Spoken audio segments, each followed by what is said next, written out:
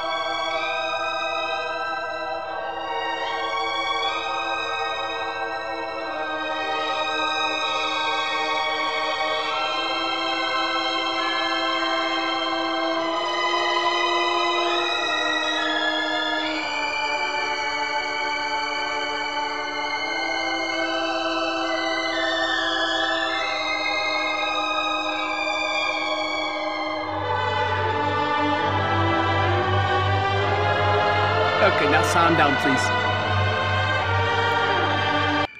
Okay, if we could turn our sounds down, please. So thank you. That is an incredible clip that we see in one of the greatest movies, the story of Saint Bernadette and Lourdes. And so I love that clip. I just wanted to show that in case you've never seen it, and how beautiful that captured. Now, the only thing is it was in black and white, so we can't see the beauty fully of Our Lady, but I think you see that. So what happened? All right, so Bernadette sees the Blessed Virgin Mary, and then she goes to the others and she asks, "Did you guys see anything?" And they said no. And Bernadette asked her sister, she was one of the girls with her, not to say anything to their mother. But the mother found out, right? Like any good sister or brother, they tattled. And so Bernadette's mom insisted that it was just an illusion. And she said, "Don't you go back there." So the daughter was told not to go back there. But anyway, Bernadette, like St. Faustina, this is almost identical. Her parents, St. Faustina's parents as well, told St. Faustina, shape up. You're not thinking correctly. And Faustina followed the inspiration of Christ, and so did Bernadette. So Bernadette went back to the place. Now, 3 days later, on February 14th, she said the small, young lady reappeared. That's interesting, Mary. Small, young lady. Beautiful, right? But again, she didn't speak. This is very odd. So then on the third visit, Bernadette said the lady asked that she come back to that same site for 15 days. Again, just like Fatima. Please, to the little child, come back. Come back. I want you to return. And she says, listen to this. This is the whole message of Lourdes. I promise to make you happy, not in this world, but in the next. This is what Our Lady told St. Bernadette. So now, 10 days later, actually 13 days, February 24th, guess what Our Lady asked for? Again, just like Fatima. She asked for prayer and penance for the conversion of sinners. Please, if you can, join me today. There is all kinds of emails going around asking for prayer, penance, and fasting this weekend for what's happening in Arizona. The gathering of these Satanists trying to consecrate everything to Satan. It's so diabolical. Satan is now completely playing his cards. We're at a point now where Satan knows his time is limited. And you know what this is like? This is like the grand finale. Satan is realizing his time is limited, and he's throwing everything plus the kitchen sink at it, right? But guess what happens when a team on the football field realizes they got to go for it? It's called a Hail Mary. And so we need to do our Hail Mary. And so Mary asks for prayer, penance, and conversion of sinners. This fits perfectly with what we are dealing with this weekend in Arizona. Now, the next day, February 25th, the word got out about what was going on, and hundreds of people accompanied Bernadette to her appointment with the lady. Again, just like Fatima. I mean, you couldn't make this stuff up. This is how Our Lady works.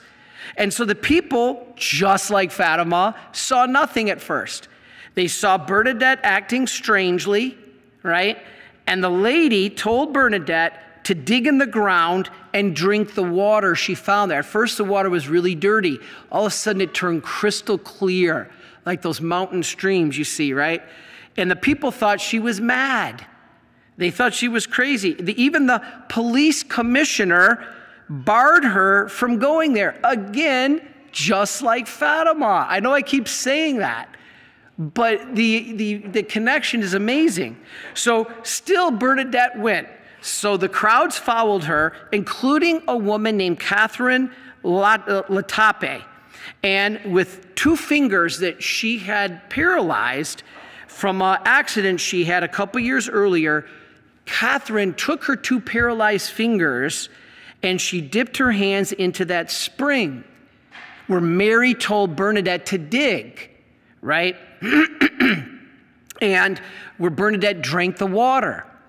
So this Catherine puts her fingers in and she was instantly healed. Well, of course, word is going to spread. So then on March 2nd, so we're not even a month into this, 1,600 people accompanied Bernadette to Masa Biel. This is what they called it. And in that apparition, now we're going to tie in Guadalupe. Mary knows what she's doing. She's consistent. If you have nothing else you can say about Mary, you can say she's consistent because she's the mother of God. There's no duplicity. And so she asked that a chapel be built. Now, this is just like Guadalupe, and that the people could come. And so what happened?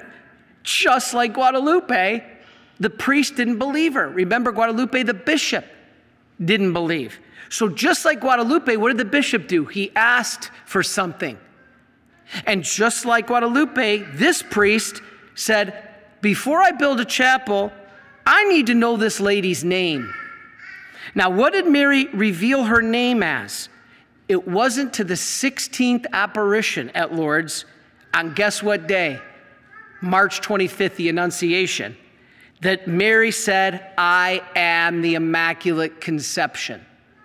Now, St. Bernadette's vision is therefore just like Juan Diego's, right? Both saints, listen to this, I bet you didn't know this. Both saints reported visions of a miraculous lady on top of a hill. Both visions referenced roses. Our Lady of Guadalupe, the bishop wanted the roses, which were out of season, didn't even grow native there, and she got Juan Diego got the roses from Our Lady. And here, Mary had roses on her feet in Lourdes. Both places, Mary asked that a church be built at the site.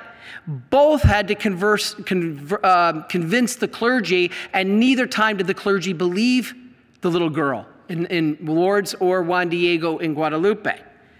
But both times Mary prevailed. Now, telling this then, being notified of Our Lady's words that she is the Immaculate Conception, the pastor believed because little Bernadette didn't even know what conception meant. And just 4 years earlier, the church had declared Mary immaculately conceived in 1854. So this is all coming together. And so now it's a dogma of the church. Something Bernadette didn't even know what it was, what it meant. So Bernadette went to the grotto for the last time on July 16th. That's Our Lady of Mount Carmel, right? It was the 18th apparition. Now again, Mary didn't speak, but Bernadette knew this was the last apparition. She said, I've never seen her so beautiful. And so the church opened an official investigation that same year in November. And then a couple years later, in 1860, it was declared authentic. So what happened afterwards? All right. That spring in the grotto is now the focal point of all pilgrimages that go to Lourdes as a source of healing, both spiritual and physical. Listen to this. Since 1858, 7,000 people have come forward reporting healings. Now, the church isn't afraid of science. Everybody says the church is afraid of science. The church, in conjunction with the Lourdes Medical Bureau, a group of doctors and scientists, examines every case. They've declared so far 70 are officially recognized as scientifically inexplicable. That is miraculous. All the other cases, they've been declared, unknown. It doesn't mean they're not miraculous. They could all be miraculous, but they just don't have enough information. So there's insufficient evidence to be sure one way or the other, so we don't know. But basically, that means the number of miracles at Lourdes could actually be into the thousands. We don't know. Now let's look at our next slide. This is the picture of Lourdes. So several churches were eventually built, including this basilica of St. Pius X. So if you have your phone or you're at home, you can see the basilica of the St. Pius X. So this church is large enough for 20, and we'll take our sound down, thank you. That church is large enough for 25,000 people. Now, there's plenty of room to social distance there. So please don't close that church, okay? So many believe that Lourdes is the greatest Marian shrine in the church, and the events have backed that. And that's why now, Brother Marco, show the next slide, we have Our Lady of Lourdes officially on the church calendar for yesterday, February the 11th. Each year we celebrate this as her first apparition. It's also the first anniversary of Father Seraphim's death that we want to talk about in a minute, and I will. But let's finish with St. Bernadette before we go on to the next thing. The connections, again, I I could sit up here for 2 days and talk about these connections, but I'll highlight just a few. Bernadette, St. Bernadette, she suffered from tuberculosis of the bone. Who's that like? Faustina, and a lot like St. Therese. She spent a good portion of her last years in the infirmary, and she died young at age 35. She struggled. She was young. We know people like this. We know people who have endured this, and in my opinion, they're specially chosen by God. The suffering doesn't make sense to us, and we're going to explain it, or at least try to, in a minute. These people are carrying their cross, these beautiful young people, St. Therese, St. Faustina, St. Bernadette, and I've known so many people in our life that are young and carrying crosses unimaginable. You know, two of the most special people that I've ever seen have to carry the cross were two of our employees at the Marian Helper Center. Suzanne Zaviter was an inspiration to me. She passed away young, way before her time. She carried the cross. Mark Massery, you know, a beautiful employee of ours. It's a joy to see his father with us here in the back. He, young, carried the cross. So many times we don't understand why God allows suffering. Let's try, at least try, to see what happened, because it doesn't make sense to us. It didn't even make sense to Bernadette. A fellow nun accused her of being lazy bones. And Bernadette says, "My job is to be ill." Whoa.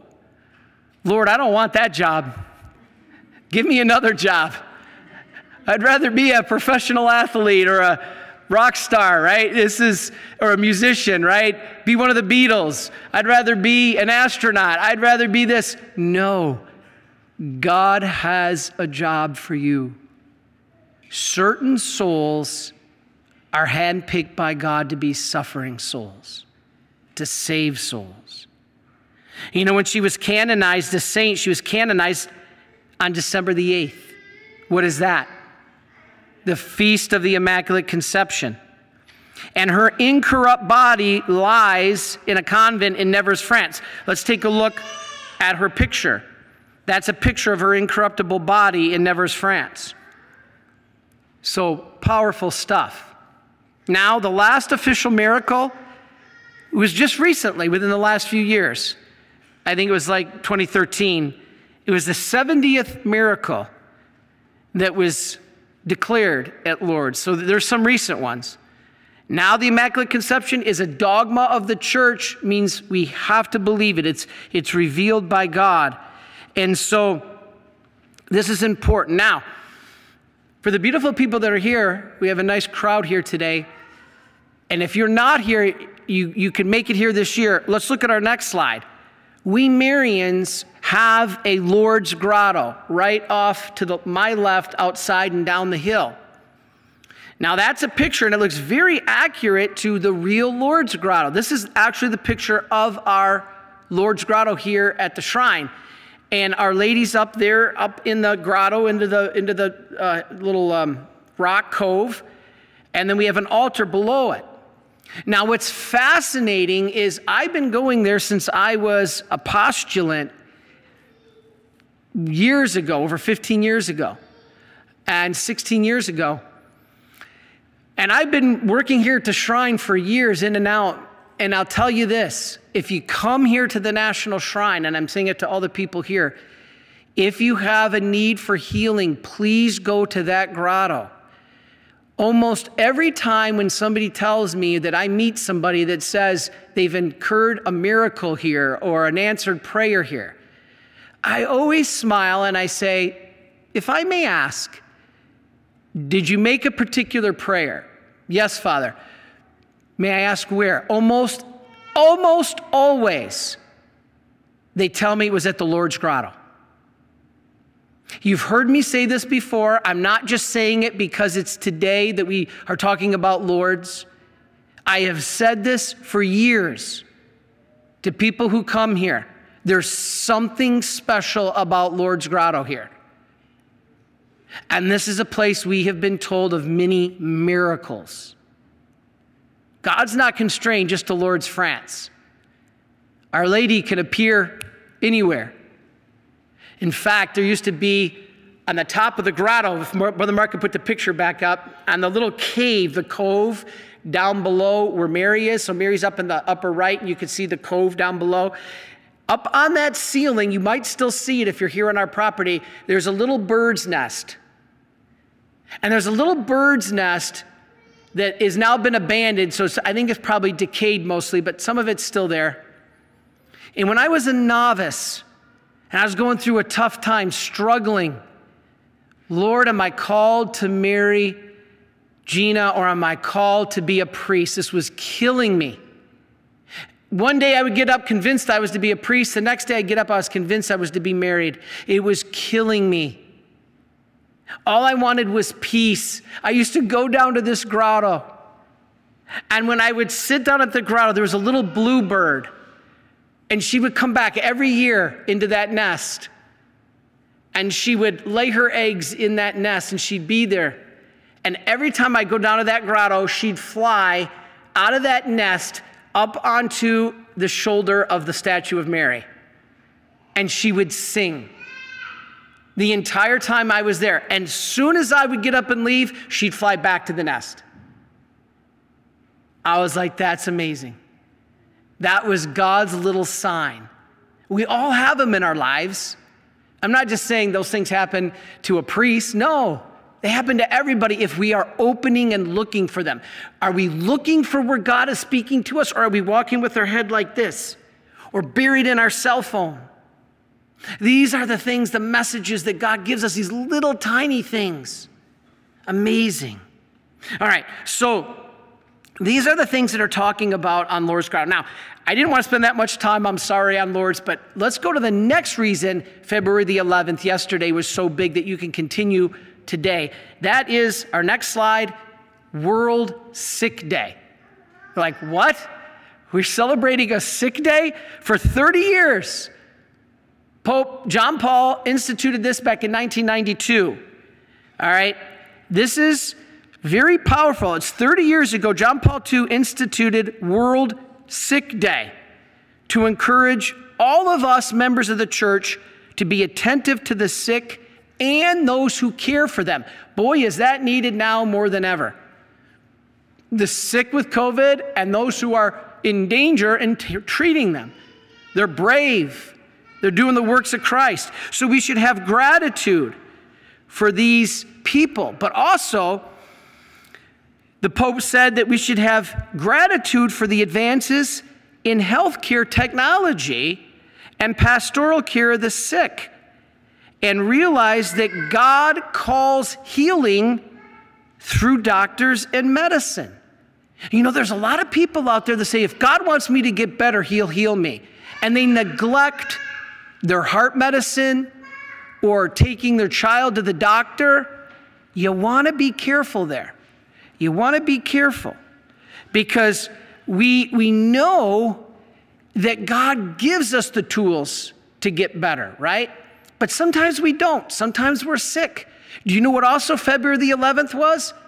It was the anniversary of Benedict resigning as Pope, because at least we're told for health reasons. Health reasons. There's so much going on February the 11th. Well, Father, why are you talking about the day late? Because it's still in our hearts. All right? So Jesus offers the best witnesses to the mercy of the Father and the Father's love to the sick. That's your chance to be like God the Father.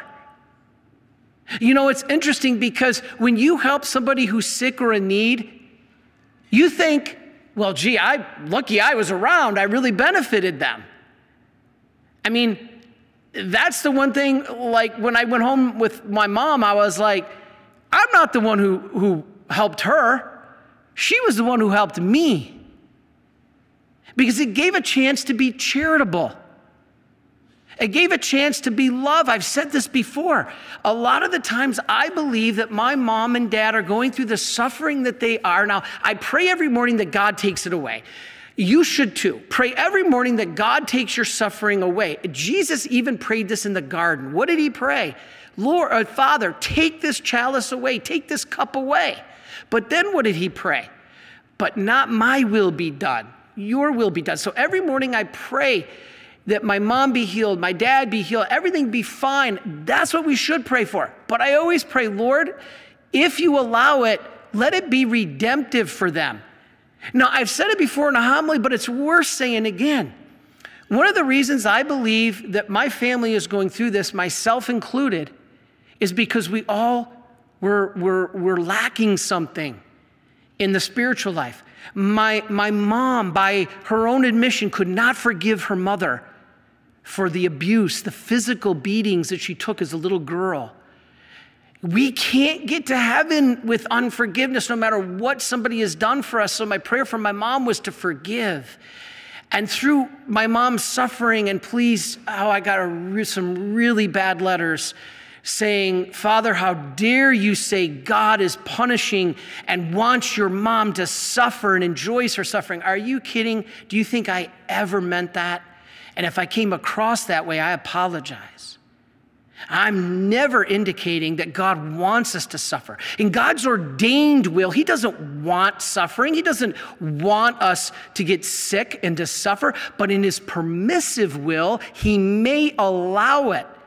And there's a couple reasons. One is because it can purify us. My mom, if she would have went through her life unforgiving and died with just totally nothing wrong, and just all of a sudden one day died without having been purified, there's danger for the soul there. But now my mom has been purified. She's gone through trial and tribulation. And sometimes that happens before even people take their own life. This is God at work in the soul. And so God is, I believe, allowing purification for my mom. So when I was home last time and my mom was just barely holding on to her faculties, I said, Mom, do you forgive Grandma? And she says, yeah. Do you think that that would have happened without my mom being purified? I don't think so. Now, am I saying that that's great? Thank you, Lord, for making my mom suffer like those letters I got? No, I didn't. And I don't mean that. Please don't take it that way. But my dad, by his own admission, said, I wasn't always there for you guys. I was always off on my own trips, my business trips, hunting or fishing, and left you guys at home by his own admission. My dad wasn't charitable in the way that he could have been. But now, you know what he said? He said, I thank God that he's given me the chance now to take care of Mom in a way that I've never, ever done before. My dad has never been called to this level of charity in his entire life. Now, if my dad had died or my mom had died before any of this sickness, he never would have had a chance to be charitable. My dad may have passed away never having been charitable like that. And what does the scriptures tell us? We don't get to heaven without extreme charity, love. But now my dad says, I'm so thankful that I have the opportunity to take care of Mom and show her that love that I didn't do earlier in my life. So now through this crazy way that God allows, this suffering may have brought the salvation of two souls that may have been lost. My mom for unforgiveness and my dad for lack of charity. Now all of a sudden my mom's purified through her suffering. She's forgiven. My dad now has to take care of my mom. He waits on her hand and foot. He takes care of her. He changes her. He bathes her. He's never done that before. So in a actual act of charity, because of the suffering they're going through. This is what we can't comprehend. God's ways are not our ways. And God will bring a greater good out of ways we can't even fathom. This is an example. And so the Pope pointed this out, and he said, God sometimes works in ways that we have no clue. He says we just have to trust. You know, This is just so powerful. Jesus healed. Okay, so when we're like that, when we're like my Father, now we can become Christ to our loved ones, to strangers. On our EWTN show, please watch every Wednesday at 6:30. We just did a show on a woman up in Buffalo, Amy Bezos, that she's taken upon herself to care for the sick and the suffering and the homeless in the area. And she's the hands and feet of Jesus. It's an incredible story. And so anyway, when we do that, we can be like the Father. We can show the Father's merciful love. You know, Jesus healed all manners of diseases and illnesses. It was an important part of his mission. And what did he do? He mandated. You want to talk about a true mandate? All right. A true mandate isn't closing a bunch of churches. A true mandate is taking care of the people you love, both physically and spiritually, by bringing them Christ, not shutting the door. And so Christ commanded the apostles to proclaim the gospel and heal the sick. So ministering to the sick is an important part of being a Christian. You know, back in the days, they would never allow this. When I was in North Carolina, I would take my big yellow lab, Rocky, to the nursing home. And I initially started visiting our church members from St. Mark's Huntersville in North Carolina. And the people in North Carolina were so great. God bless them. And they probably would still do it today, but I'm sure there's a million mandates that don't let them. I would literally take Rocky in there on a leash, and I'd take him up to the rooms, and the people loved him. There were some visitors, some people didn't have visitors for years, but they would just pet Rocky. And he was always looking for a free handout, free munch. And I remember one time he dove under the bed of this precious old lady. She was like 99, and he's squirming under the bed. He's a big 100-pound lab. And he's squirming under the bed. And I'm trying to pull him out, and he's squirming under the bed, and he came up with a piece of crust that had fallen underneath the bed. And that little 99-year-old woman laughed, and the nurse told me they hadn't seen her laugh in years over a dog. And so this is how we can bring Christ to people, to touch the suffering flesh of Christ, not to be afraid.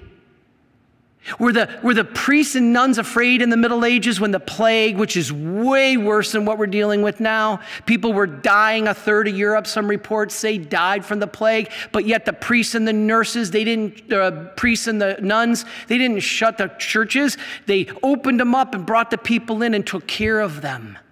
They weren't afraid. That's what converted Europe. That's what converted the world.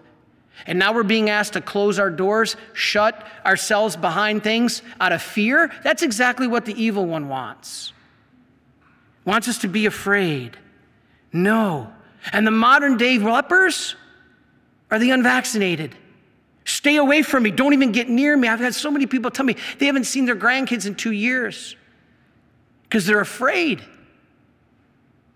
We can't be controlled by that. That's the devil that wants to control us. Pray for this situation. All right, so what did the Pope say?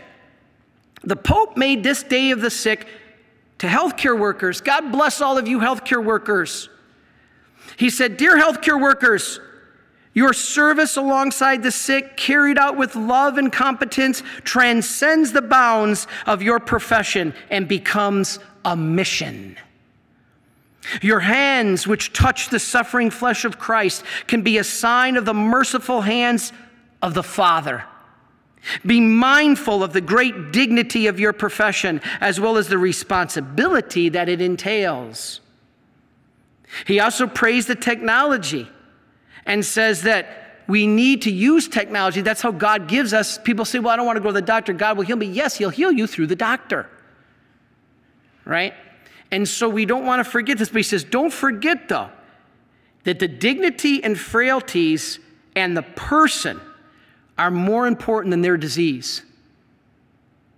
So we have to remember, these are people. We don't treat it like they are leper outcasts. That's what Christ railed against in the gospel. Vaccinated or unvaccinated, these are not lepers. Even lepers we shouldn't treat as lepers. We treat them as Christ. And so the Holy Father praised the chaplains and the others who bring Christ to the sick. And he said this, listen, I want to finish with this. He said, if the worst discrimination suffered by the poor, including the sick who are poor in health, is the lack of spiritual attention, we cannot fail to offer them God's closeness, his blessing, and his word. Guess where you do that? The churches. As well as the sacraments. Where do you do that? The churches. And the opportunity for a journey of growth in faith. So right there, the Holy Father is telling us that we can't just forget, we can't just focus on the physical. We have to focus on the spiritual. If people want to give up everything in our faith because they're afraid of the temporal physical, the eternal is a lot longer. And we can't forego our eternal salvation for that. So anyway, well, does the Bible then say faith healing is good? Does the Bible say don't worry about the doctors, just be healed by faith? A lot of non-Catholics say this. Now, atheists, I was just reading this the other night. Atheists say that the Bible is unscientific because it encourages faith healing, and they blame the Bible for many sicknesses today. I just read this powerful article where this group of atheistic doctors was saying that the Bible is the biggest problem because it's convincing people not to use medicine, not to get vaccinated. And so these group of atheistic doctors came together on this article and said, stay away from the Bible, basically. Now, they didn't use those words, but that's basically what they were saying. Because they were blaming the Bible for saying, you're trusting faith healing, and you're not going to be healed. All right, so is this true? Does the Bible do that? Let's look at this. Praying for the sick instead of treating them with medicine developed, this is the question. The critics cite tragic stories of Bible-believing parents, right, who chose to pray for their sick children instead of taking them to the hospital, like a blown appendix. They then said religion is therefore dangerous. Okay, is this true? First, yes, there have been parents who have not taken their children to the doctor because they believed God would heal them and the child died. But is this what the church teaches? Is this what the Bible teaches? Actually not. All right, that's the individual person's belief. That is not the Christian teaching. All right, the Bible shows faith and medicine, believe it or not. Do you know medicine's in the Bible? Listen to this. Ezekiel 47:12 describes leaves that can be used for healing. Did you know that? Jeremiah 8:22, the Lord proposes, basically indicates that his people are ill because they didn't go to the physician. That's interesting. This was in the land of Gilead. I used to live on Gilead Road in North Carolina. Colossians 4:14, Paul calls Luke the beloved physician. So that must mean there was some value in being a physician. And Jesus himself said, those who are well have no need of a physician, but those who are sick do. Interesting. That's Mark 2:17.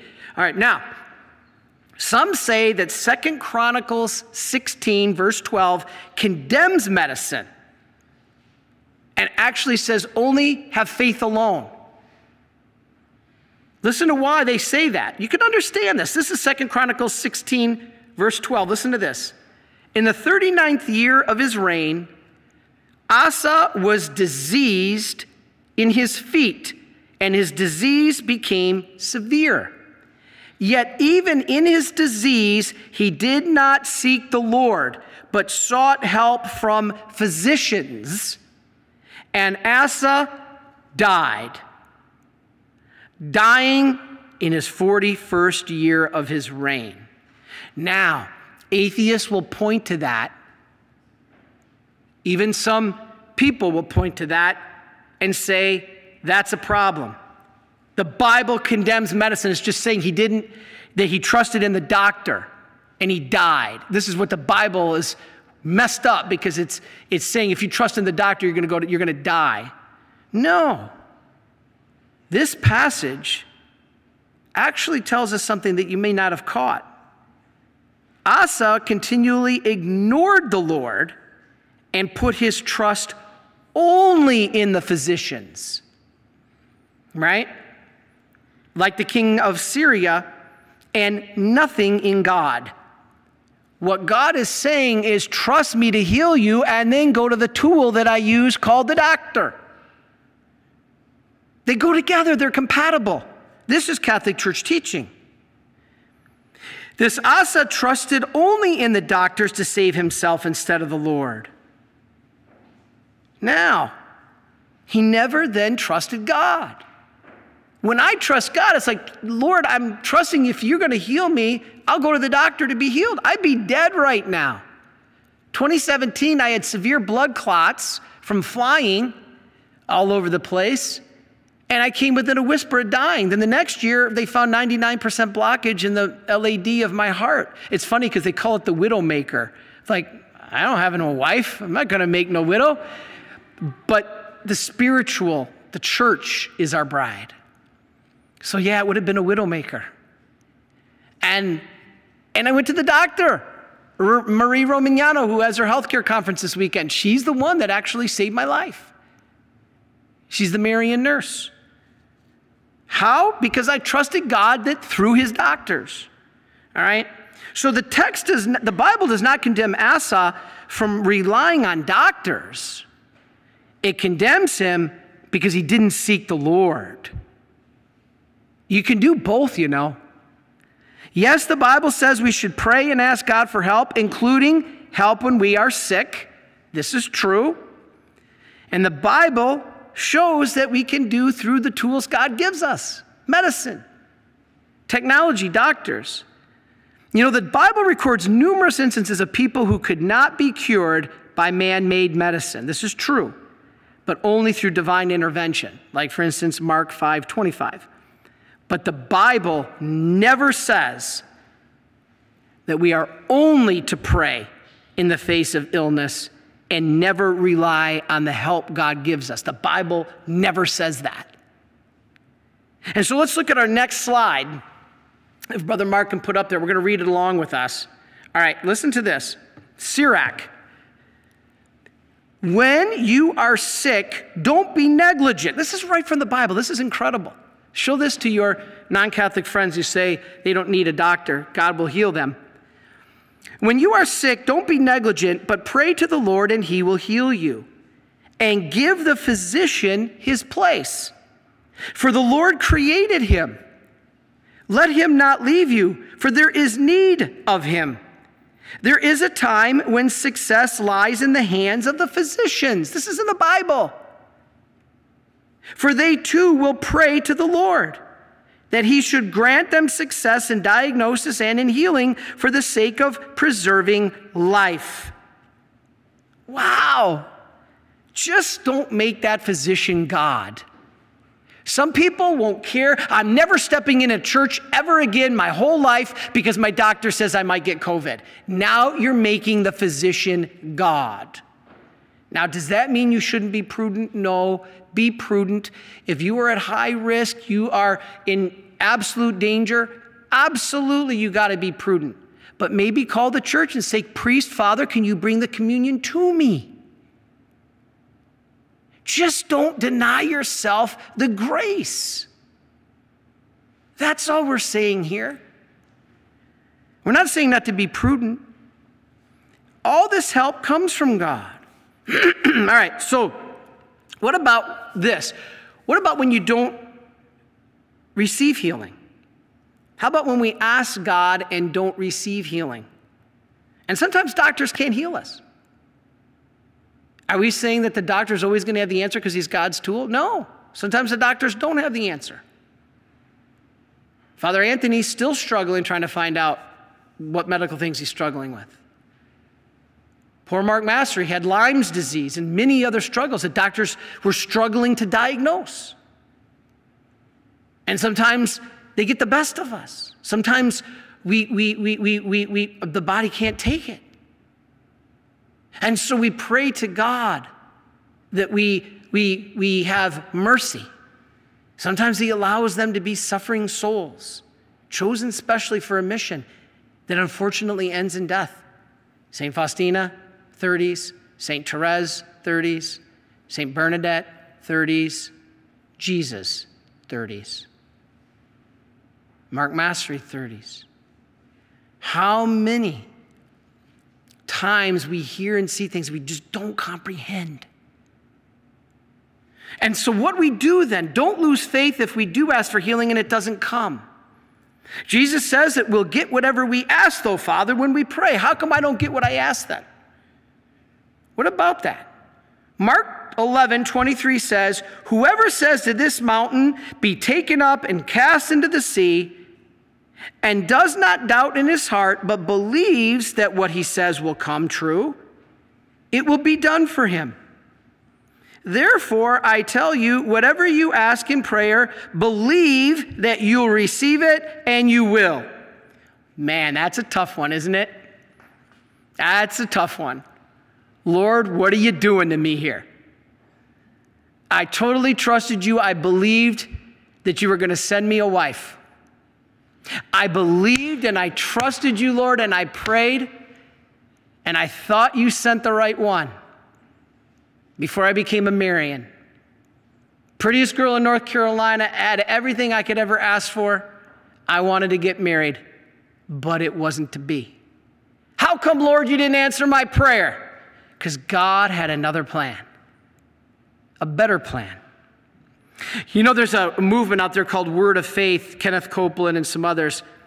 And here's what they teach. They teach, are you praying for something big? Healing from cancer, a restored marriage, the best job you've ever had, a new husband or wife? How do you know your prayer will be answered? This non-Catholic group says, if you believe you receive when you pray, your answer is on the way.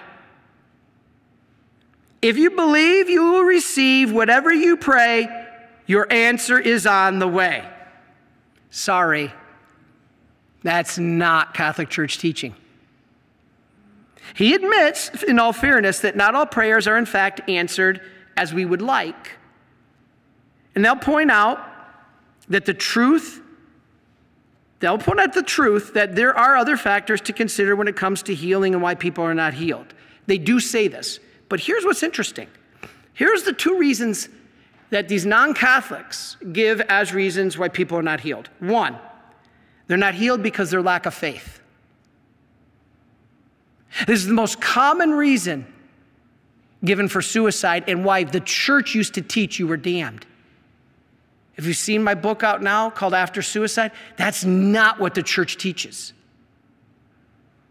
It's not what the church teaches. And so they teach, or they believe, this other group, that people are not healed because they have a lack of faith. Well, it is true, some do. Matthew 13:58 shows that. They also said there's another group that are not healed because they didn't repent from their sin. There's some truth here. Psalm 66, 1 John 3. But to this group, failure to receive is their fault. But this is not always the case. Remember Jesus said that tower that fell on those people? He says, was it because of their sin? He said, no. Christians are called to suffer as Christ did, but not just because of their own sins or lack of faith, because of the sins of the world. We must complete what is lacking in the sufferings of Christ for the sake of his body, the church. That's right in Scripture. Now, Christians are sometimes called to suffer for other people's salvation. Did you know this? As well as their own. This is what St. Faustina did. She suffered greatly I believe, for my salvation. If it wasn't for St. Faustina, I would not be here today. St. Faustina suffered tremendously. I was on the wrong path, I can tell you that. The only things that mattered to me in this world were more money, a beautiful wife and fiance, and an incredible home on Lake Norman in North Carolina. That was all that mattered to me. If it wasn't for St. Faustina's suffering and how God used her and brought the message of mercy to the world, I'd never know about it. I wouldn't have found divine mercy. I wouldn't have had a reversion. I wouldn't be here today. St. Faustina suffered for my salvation. This is what it means to be part of the body of Christ. This is what it means to be a saint. This is what it means in the Catholic faith. It's not just about me and Jesus. Yes, it's about me and Jesus, but it's about me and Jesus and all of you. It may be that the person asking for the prayers is not healed because it's also simply not God's will.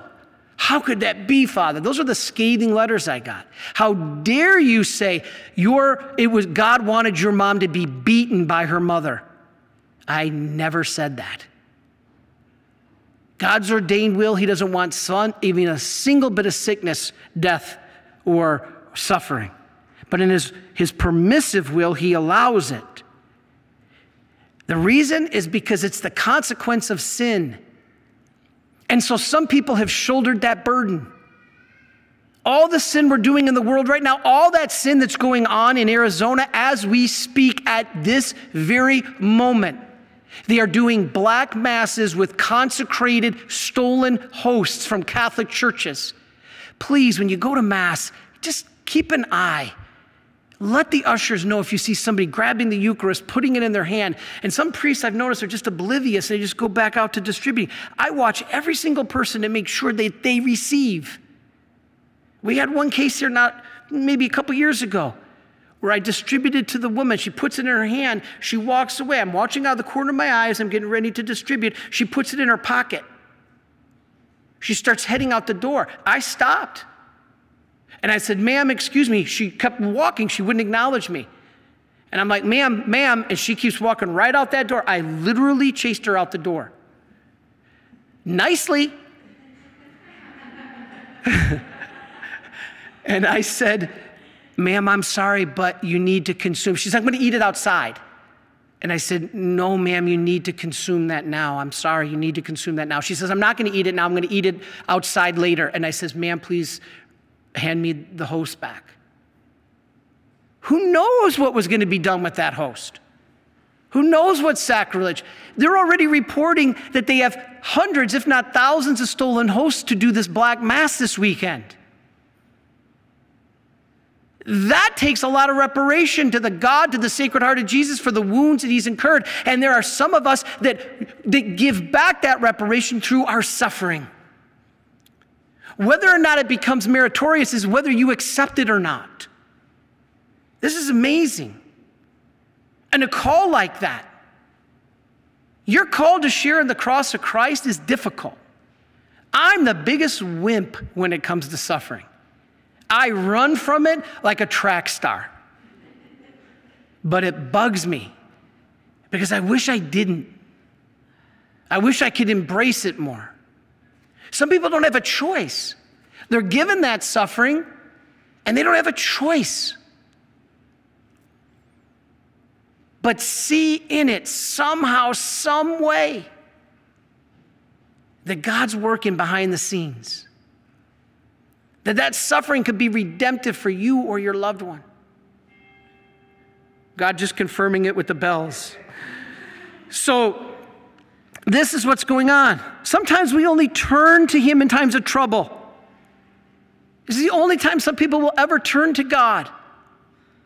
How many stories have I read and stories I've heard that, I don't need God. If nothing went wrong in our lives, we would never need God. We would never need him. Sometimes the only times we fall to our knees is when the suffering becomes so bad. You know, 2 Corinthians 12, verse 7, remember? Paul asked God 3 times to heal him from the thorn in his flesh. And what did God say? You know, Paul, you're doing a great job for me. Let me take care of that right away. What did God say to Paul? No. Why? Why would God say no? He said, my grace is sufficient for you, for my power is made perfect in your weakness. For now, that thorn's going to remain. For me, I'm convinced that the thorns that remain, and I got 1,000,000 of them, is so that we realize how weak and broken and miserable we are without God. Paul said, after Jesus told him that, I will all the more gladly boast of my weaknesses so that the power of Christ may rest upon me. Don't think it's a bad thing. Yeah, it's tough. You know, the Greek word for weakness is atheneus. Asthenias. And this is the same word for infirmity. So if God says your glory is made great in your weakness, he's talking about your sickness. Man, you Catholics are crazy. Well, then the Bible's crazy. We Catholics are the only ones who teach this. In Matthew 8:17, it uses the word infirmities and references Isaiah 53:4. He took our infirmities and bore our diseases. Now remember, Jesus said, not my will be done, your will be done, Heavenly Father. So whatever we are asking for must be first God's will in our life. Whatever is against God's will is evil, and God can't do evil. So if you're asking God for something against his will, even if you don't know it, don't worry. Well, Father, I don't know. I don't want to ask. God knows if you know or not. It makes sense that God would not grant it. Go back to my example of a wife. I prayed every day, Lord, is Gina the right one? Am I to get married? Send me this wife. Send me the wife, Lord. God didn't answer. I mean, he answered it, but sometimes his answer isn't the way we want. His answer was no. Now I look back, I can't imagine not being a priest now. I couldn't imagine, but if it would have been up to me back then, I would say, give me that wife. This is what's going to make me happy. If somebody would have told me back when I was in high school I was going to be a priest, I would have cried. I would have cried. And that would have just floored me. I can't do that. I don't want that. That's not what I want, Lord. Well, Lord knew it took years to get me on that path to finally realize I couldn't do anything else now. Because God had a better plan for me. This is what we have to understand. Now, this is powerful. Some believe that Jesus took our infirmities on the cross, and thus, according to 1 Peter 2:24, this means that Christ accomplished everything on the cross by way of healing us, and can and will be fully appropriated in our life today, right now, in this world, meaning everything, if you believe and have faith, will be perfect for you. You'll be healed of everything. You'll be given everything. I always point out, watch the danger. Watch the danger of these non-Catholic teachings. They're not the gospel. I told you this story. I was looking for EWTN one night, and I came across one of those mega churches. Brother Mark has the next slide. Here's a picture of one of those mega churches. They're sweeping Catholics out of the Catholic Church by the millions. And I turn it on and I'm listening. You want that new wife? You pray to Jesus, you'll get that new wife. You want that new job? You pray to Jesus, you'll get that new job. You want to be the manager? You believe you're the best. And when you believe you're the best, you'll be made that manager. I'm sitting there in disbelief. You want that brand new house? You believe in Jesus, you'll get that new mansion. This is not the teachings of Jesus. This is not the teachings of the scriptures. This is dangerous. And I bring it up because it's destroying South America. South America, Brazil used to be 95% Catholic. Now it's below 50% because everybody's fleeing looking for this prosperity gospel. That all I have to do is say, I believe in Jesus, I'm going to get more money. I believe in Jesus, I'm going to get fame. I believe in Jesus, I'm going to become a rock star, or I'm going to become a millionaire, a billionaire. I believe in Jesus, I'm going to have more money than I ever wanted. And this is what these mega churches are teaching. Please don't fall for this. This is dangerous. You're talking your soul here. Because the Bible tells us to be my disciple, deny yourself, pick up your cross, and follow me. Now, does that mean we're supposed to be miserable? No. Jesus didn't look too happy on the cross, and neither do we. But the cross ain't the end. What happened after the cross? The resurrection. If the end of our existence as Catholics was the cross, I would agree with you. I'm out of here. I'm out of here. I'm gone. I would agree. But it's not the end. The cross is the means to the resurrection. There is no Easter Sunday without Good Friday. And these teachings are there's no Good Friday. One of these mega pastors was on Larry King and said, Larry King is Jewish, and he asked him, you never mentioned sin. He said, you never mentioned, he says, no, makes people feel bad. Seriously? If we don't have an awareness of our sinfulness and our need to repent and our need for God's mercy because we are miserably broken without Him, we can't enter heaven. The Catholic Church teaching knows what she's doing. Because unlike being accused of not being biblical, we are the church that is biblical. And I correct myself because not all non-Catholic churches teach this. Please, I am not saying that at all. There are some great ones. There are some great ones. Charles Stanley, I used to watch every day. Who was that guy out on the West Coast that used to, Schuler?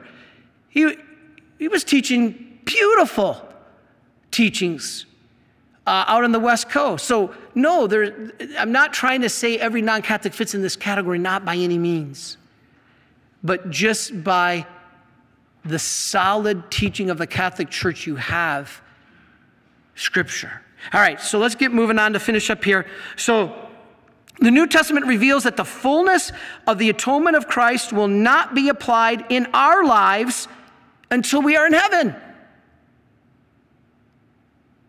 Romans 8:23 says, we wait for adoption as sons. We wait the redemption of our bodies. Now, we've all been redeemed. You've heard me say that because Christ's passion, death, and resurrection redeemed all mankind. But not all mankind will be saved. Jesus did his part. We're all redeemed. Now, we have to do our part. Now, salvation, yes, okay, I got to be careful here, does not depend on us. But what salvation does depend on is you cooperating with God. Your salvation depends on God, but it depends on you that you cooperate with it. All right, our bodies have not yet been fully glorified. Sometimes, according to God's will, the grace of God purchased for us on the cross will heal us. It will heal our bodies, but this is not the norm. It's called a miracle. When will you be fully healed? In heaven, in the confessional. Miracles do happen, but not always. Not every day. Paul said, do all work miracles? Do all possess the gift of healing? He said, no. It's not just our bodies that are not fully redeemed yet. Our souls, although fully redeemed through baptism and yes, Christ on the cross, they're not fully and finally redeemed as they are still subject to infirmity. How does that mean? Yes, Paul says, since we have these promises, beloved, let us cleanse ourselves from every defilement of the body and spirit and make holiness perfect in the fear of God. You want to fear? Fear God. And that is why redemption is seen in the Scriptures as not only an accomplished reality in the life of Christians, but also as a future and contingent reality called salvation. But basically, as I said, God has did his part. Now we have to do ours, meaning we cooperate, meaning we don't create the grace to be saved, we cooperate with it. Remember St. Augustine? God created you without you, but he will not save you without you. That's amazing. All right, wrapping up here. Sometimes people can ignore the reality that everyone is not healed. Well, then it must be your faith or your sin. We just went over that. Sometimes it's because you're a special suffering servant to bear with Christ on the cross to make atonement for the whole world. That's when we pray the chaplet. What do we say? Eternal Father, I offer you the body, blood, soul, and divinity of your dearly beloved Son, our Lord Jesus Christ, in atonement for our sins and the sins of the whole world. So you don't necessarily have to have a nail stuck in your shoulder. You could pick up that chaplet and do the same form of atonement. This is powerful stuff. And so some teach that everyone who is a true believer is supposed to be healed. If you truly believed, if you truly had faith, you would be healed. That's not Catholic teaching. Some remain carrying the cross till they die, aka Faustina, Therese, Bernadette, Jesus.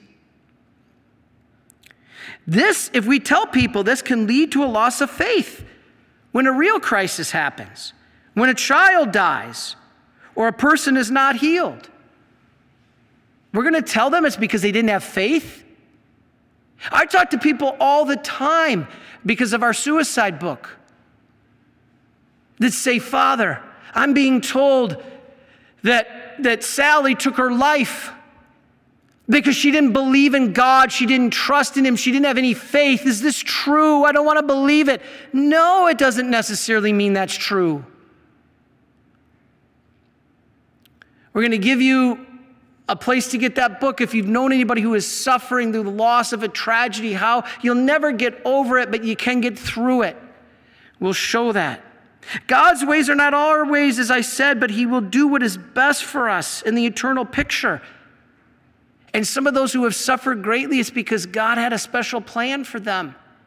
It's crazy for us to believe that. St. Therese, or Teresa of Avila, you've heard the story when she was riding the horse or whatever in the carriage and she fell off into the mud and she got all cut up and muddy and bruised. And she said, Lord, why did you let this happen to me? And he said, that's how I treat all my friends. And she said, no wonder you have so few of them. And so we have to understand this. When we ask God to heal us, we need to accept God's will, his permissive will, if he allows it. Right? Even if his will is not yet our will. Or I should say, if our will is not yet his will. This is total trust. This is accepting, even if we don't understand it. This is surrender. The will of Jesus as a man, 1 Timothy 2, was always to conform to the will of God the Father, not his own. But if we would just pray the words of Christ in faith, begging for God's grace, we'll be amazed that little by little our will start to conform to God's will. You know what once was told me? You know what the cross is? The cross is when our will goes opposite of God's will. And in those cases, we got to follow God's will. But the more that our will is opposite direction of God's will, the more heavy our cross will be. Well, then why did Jesus have to go to the cross? Because he was bearing the heaviness of our will going against God's will. He was bearing that. He was suffering for that. He was a suffering servant. Isaiah says so. But if we would just do this bit by bit, we can come to conform to God's will. That's the greatest commandment of all. The two great commandments are what? Love God and love your neighbor. But if you put them together, what are they basically saying? Do the will of God. It is God's will that you love him. It is God's will that you love your neighbor. You want to bring the two commandments into one. The one greatest commandment, do the will of God. Ultimately, that is the only way to true peace. And what we discover over and over in the spiritual life is that God has a tendency to work far more powerfully through our infirmities, through our brokenness, through our misery, than he would have done through our strengths and power. Wow. Why? Because we surrender. You know, this blew people away. When I said a few months ago that even Satan works in God's plan. People are like, Father, now you've really gone off the deep end. No, Satan works in God's plan. Why? Why? Because Jesus told St. Faustina, the only way we are saved is through his mercy. Okay, gotcha. Well, your mercy, or you're only going to get mercy from God, is if you recognize you need it. I need your mercy, Lord. Repentance. And the only way that's going to happen is if you recognize you're in need, that you're broken, that you're miserable. Okay. Guess what Satan does? Satan tells you you're miserable. You're broken. Don't talk to Satan. But yeah, I am miserable. I am broken. Thanks for exposing that. Now, Lord, I need your mercy all that much more. Now Satan's going, dang it. That is how God can even use brokenness. Incredible. His power is made perfect in our weakness. This is what St. Paul teaches. This is what the Catholic Church teaches. It's not all about you're going to get that great big new home. It's all about recognize God may be using me to share in his cross, and he only gives that share to those special to him. That's scary. So what can we do in the midst of suffering? Go back to the big four that I used to talk about. I always put things in the big four. I did a talk a year ago that talked about how to bring loved ones back to the church. And I said, do 4 things. Those same 4 things apply to you in the midst of suffering. What are they? Let's have Brother Mark show the screen. 1, have masses said. Have a mass said for yourself. Do you know 1 mass said while you are living is worth more than 1,000 masses after somebody's dead? Why? Because the grace has a chance to affect a change in you. After you're dead, there's no chance to affect a change. It's still valuable. We still need to do it. But when you're alive and you have mass for a live person, there's a chance that that grace can actually start making changes. That's why the mass is so powerful for the living. If you are suffering, have a mass said for yourself. You can call our Marian Helper Center. Call the shrine here and say, I'd like a mass said. We can do the masses for you. Or your local parish. You can have the masses come. Come on in. You can have the masses said for yourself. Next, pray the chaplet and the rosary daily. That's because the chaplet and the rosary are like the Mass. The first part of the Mass is liturgy of the Word. The rosary is like liturgy of the Word. It's meditation on Scripture. Rosary is not a bunch of Hail Marys only. You're meditating on Scripture, the life of Christ. Secondly, the chaplet is like the other part of Mass. The liturgy of the Eucharist, offering sacrifice. Sacrifice. The chaplet is offering sacrifice. Eternal Father, I offer you the body, blood, soul, and divinity. We could do that because by our baptism, we share in the common priesthood of Christ, and a priest offers sacrifice. You know, the biggest thing missing from the prosperity gospel of those mega churches, the single biggest thing that does not exist in those mega churches that is missing is sacrifice. It's all about gimme. I have faith alone. I'll get that new car, get that new beautiful wife, get that new home. Gimme. Even with all the faith in the world, that's not what our faith is about. The faith is sacrifice, which then leads to glory. We end up in the same place, glory. But Jesus didn't come to earth and go right back up to the Father. He went through the cross, and so will we. So those are missing sacrifice. That's what the Mass is. What is the Mass?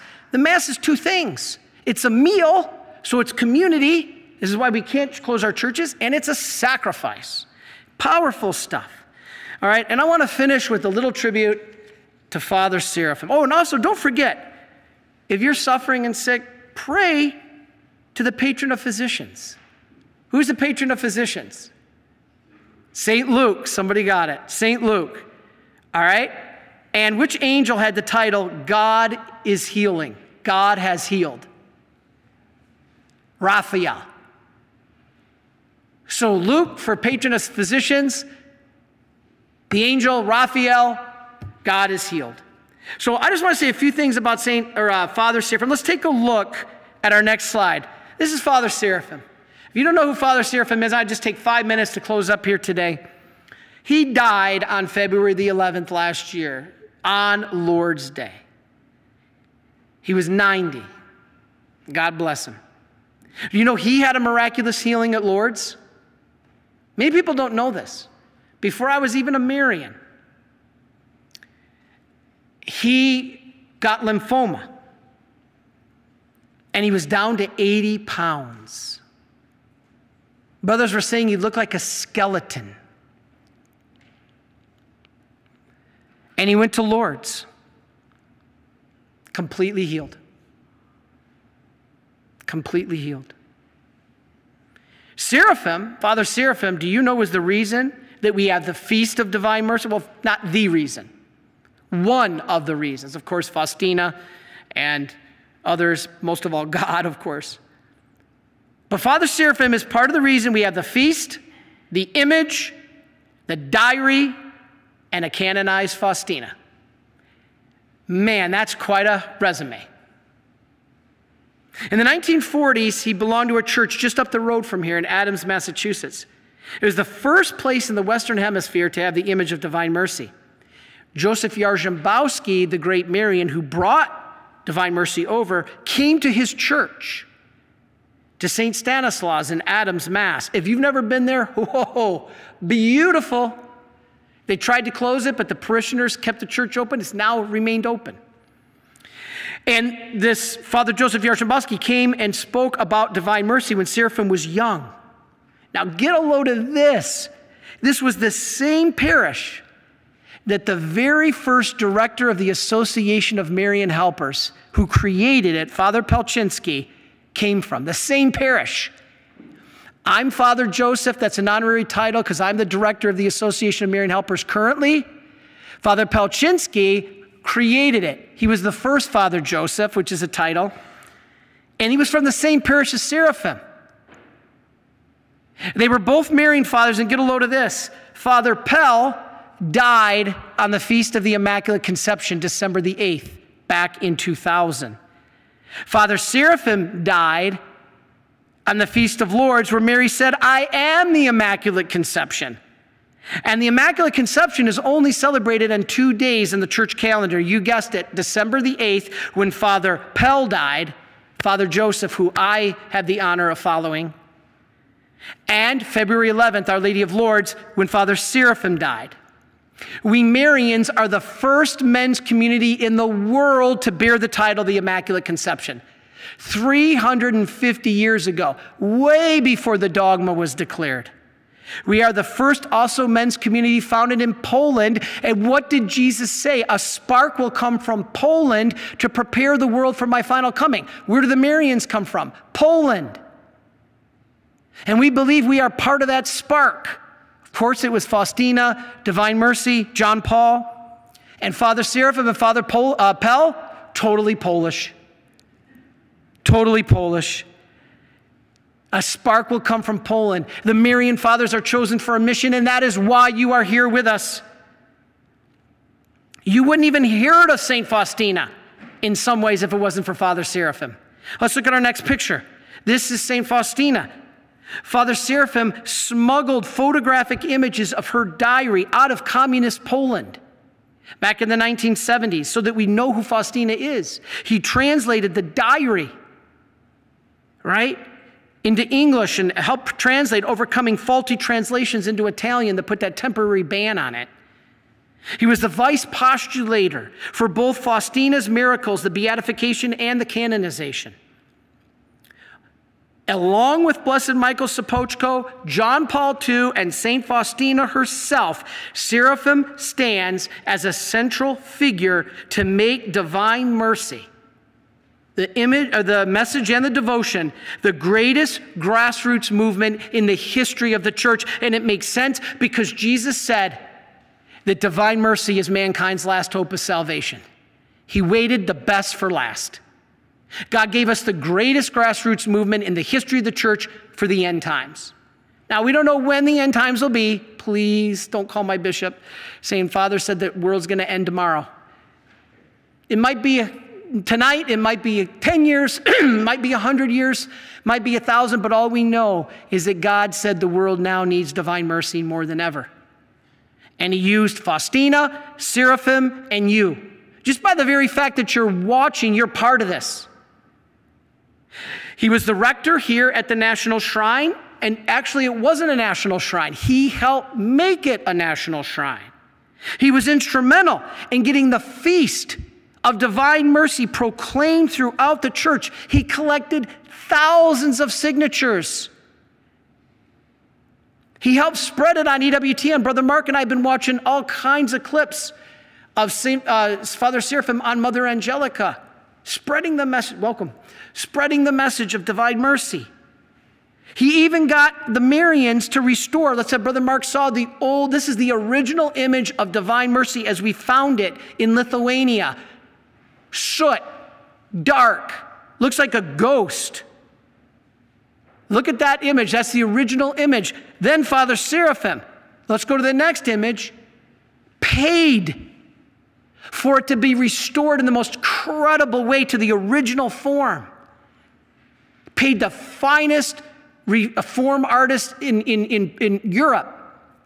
And he did it through you. You guys donated the money for that, or we wouldn't have the image today. And I want to finish with an incredible passage, because there's a passage in the diary. Now remember, Father Seraphim Menkelenko, his real name was Stanley. But SM, Seraphim Menkelenko, he helped give us the image of divine mercy. Now I want to read a very special passage in the diary and we'll finish. Look at diary 1689 on your screen. This is St. Faustina. Today, I saw 2 enormous pillars implanted in the ground. I had implanted one of them myself, and a certain person, SM, the other. We had done so with unheard of effort, much fatigue and difficulty. Boy, if that doesn't explain Father Seraphim. And when I had implanted the pillar, I myself wondered where such extraordinary strength had come from. And I recognized that I had not done this by my own strength, but with the power which came from above. These 2 pillars were close to each other. Now remember, she said she planted one and somebody named SM planted the other. She said, these 2 pillars were close to each other in the area of the image. Nobody did more for the image than Father Seraphim. And I saw the image raised up very high and hanging from these 2 pillars. In an instant there stood a large temple, supported both from within and from without upon these 2 pillars. I saw a hand finishing the temple, but I did not see the person. Okay. There was a great multitude of people inside and outside the temple, and the torrents issuing from the compassionate heart of Jesus were flowing down upon everybody. Do you guys know what? Father Seraphim, when he went to her canonization, was accidentally left in the back of the crowd. And he was so humble. And all the other Marians went up front and they said, Father Seraphim, we couldn't see you. St. Faustina just wrote, I couldn't see this person. She had a view of her own canonization. But Father Seraphim could not be seen. He was way stuck in the back by accident.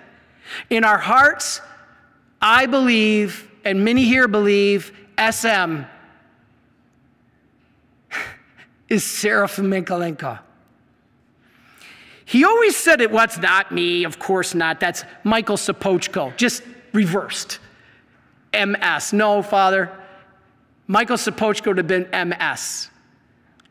This is SM. Plus, this woman says she didn't know who the man was. She knew who Blessed Michael Sapochko was at the time she wrote this. She knew who he was. What are all these graces that are showered upon the world? At her canonization, John Paul actually announced we are now going to have the Feast of Divine Mercy for the whole world. And you know what else? It wasn't planned. And in her diary, St. Faustina says she saw St. Peter. She saw her own canonization. And she says she saw St. Peter go up where the Holy Father was. And the Holy Father is canonizing St. Faustina. She's seeing this. She's writing about it. And she says she saw St. Peter go up and whisper in the ear of the Holy Father. Now, if you watch that day, you can see what's going on. The Holy Father's like in a trance, John Paul. And all of a sudden, unexpectedly, he announced the Feast of Divine Mercy. I personally believe St. Peter whispered in his ear, "It is time." The next thing that's so powerful is Father Seraphim died in the way Faustina did. Remember we talked about the suffering? St. Faustina died of tuberculosis. Father Seraphim died of pneumonia related to COVID. Both spent time in the hospital towards the end of their lives, enduring diseases regarding respiratory systems that would ultimately take their life. St. Faustina suffered. Father Seraphim suffered. So let's pray. Pray for him, asking divine mercy, the divine mercy whom he served so well, will welcome him into heaven. So, our last slide. Let us pray. You know, I've always said that, and this is Father Seraphim on the screen, that Jesus said the student is never greater than the teacher. Father Seraphim is our teacher, and that's never been more true.